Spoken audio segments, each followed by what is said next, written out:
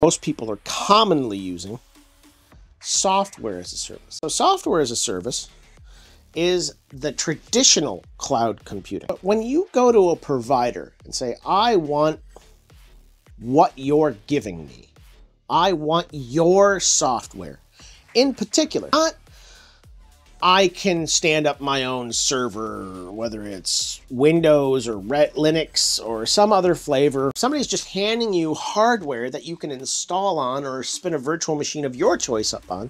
That's not software as a service. Software as a service is more, I want your particular product that you're charging me extra for. Maybe that's dental software. Maybe that's legal software. Maybe that's recording software. So Adobe is software as a service. And because it has a cloud component that stores files and data.